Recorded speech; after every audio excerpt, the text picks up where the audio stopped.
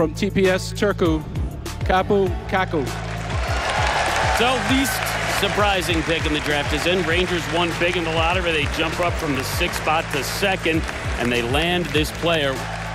Bill back with Alan. That's Rangers GM Jeff Gorton making the official selection. Kaapo Kakko, number 2 overall during Friday night's NHL draft in Vancouver. And after the pick was made, we got this reaction from Rangers president John Davidson. He doesn't really have a weakness. He can play wing, he can play center, which is always a good thing. Anytime you find anybody that can play center, that's wonderful. But we'll see where that goes with coaching staffs and things along the way. He can score. He can be a playmaker. A lot of times when you get both in a very skilled player that has size, that has speed, you go, whoa, this is pretty good. We got a heck of a player here. So you try to look. A lot of times when you study players, you look for weaknesses. You don't see weaknesses here, especially with a number 2 pick. This is pretty exciting.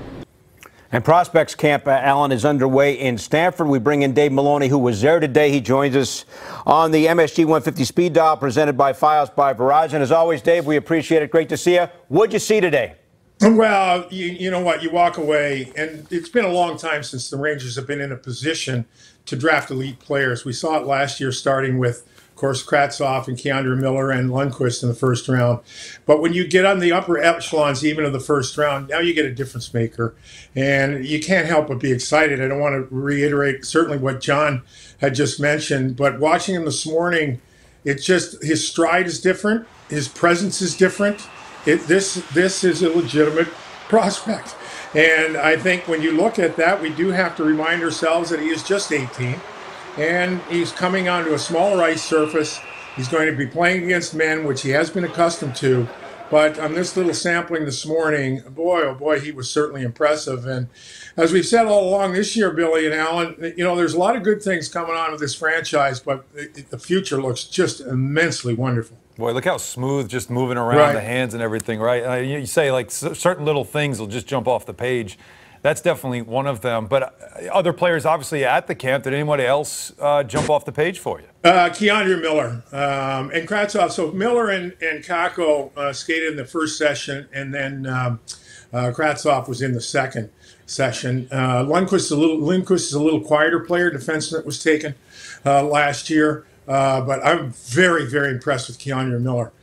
This is an athletic guy, and you talk about the hands that you just saw in Kakko, his feet. And to me, it's the feet. If a bigger guy can move his feet and is graceful with his feet at 6'3", 6'4", 6'2", you're onto something. And both Kakko and Miller, to me, you can't help but be wonderfully impressed with the feet and the way they move around the ice. So there's a lot of things. Like I said, for the longest time without a first-round pick, you were going to these prospect camps, and you're trying to make stories out of late finds and free agents and things like that.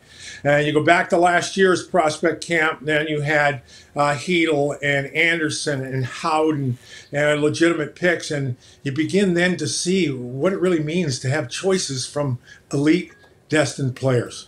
Dave, also in attendance, the goalie Igor Shesterkin, who comes over from the KHL. What was his day like? Well, it's a little difficult to tell, Billy, because there wasn't an awful lot of shooting and where he had to move.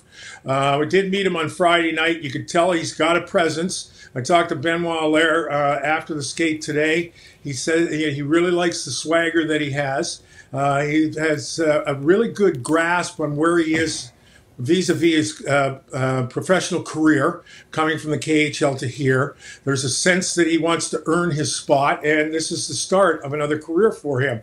So when you look at the Rangers' goaltending positions, when you talk about franchises moving forward, the Rangers are going to have some nice options here. And this guy's personality seems to be something that he's not gun-shy at all, and it'll be interesting how he seems to fare out. Now, again, there's going to be a little different because of the dimensions of the ice surface, right?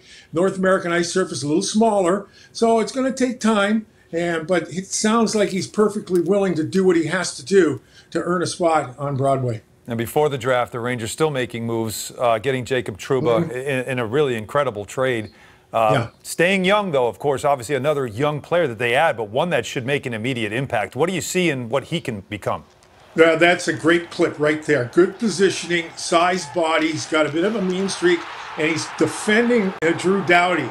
Doughty, there's an elite when it comes to offense. Doughty's probably one of them. There's Carlson, there's Letang.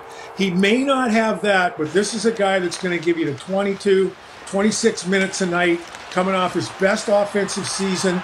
Got a bit of a mean streak. There's all kinds of things. He was 9th overall in the amateur draft taken by Winnipeg. Winnipeg has done a wonderful job of recognizing talent. And boy, they didn't miss on this guy either. And, really it is again, the subject of the economics of the game. The cap world forced Winnipeg to make some move. There were some personal issues vis-a-vis his fiancée and her medical career. So the Rangers just happened to be in the right place at the right time. And that's when you have assets, when you have cap space, you're able to acquire a world-class defender at 25 years old in Jacob Trouba. Yeah, Trouba's fiance would like to study medical school here in this country, and that was one of the impacts, one of the influences on the trade. Dave, you were across the street at MSG for the Rangers draft party Friday night. What was it like for you? It was crazy. I'm telling you, the crowd, they were chanting Kaapo's name, and they were chanting his name a half an hour before we came on, or before the draft came on. They booed every mention of Jack Hughes. They couldn't get Ray Shero off the stage quickly enough. It was crazy, crazy. But it was really something. And, you think in a city of 12 to 13 million, you're going to find a couple thousand diehards, and I'll tell you, they were all there on Friday night. It was great. It was electric. And here's to hoping that the future's an ounce as electric as that was. It'll be a wonderful time. All right, Dave, thanks so much for the perspective. As always, we appreciate it. We'll talk to you soon. For more great videos from the MSG 150, check out right there. And remember, our show is on Monday through Thursday, 8 to 10:30 p.m. on MSG Network and MSG Go.